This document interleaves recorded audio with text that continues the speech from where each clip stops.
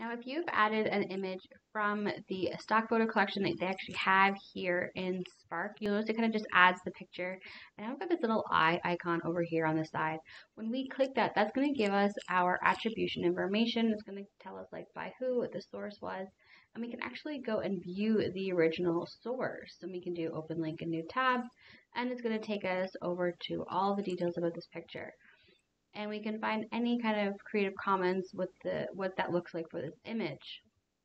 Now, we can't really change that because it comes from them. And if you're doing citations for your images, the only way to actually edit this is when we go to do share along the top and we do publish and share link. If we select publish options, we now have this section here that says photo credits.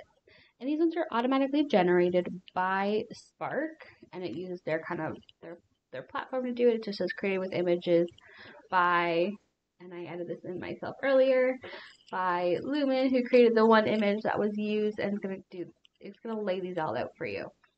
If needed, you can go through and you can edit what these look like, but you should not actually remove the photo credits in their entirety. If you're going to edit them to be in a paid format or something similar, then that's where you would do it. And then we can do, when we do save and update link,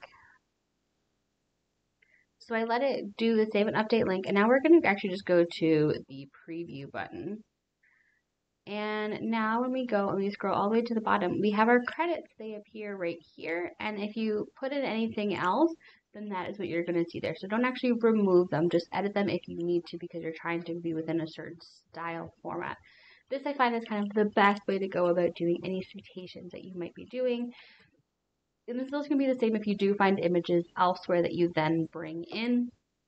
And I will also link in this guide the how do you actually do some of those citations that we have from Seneca College.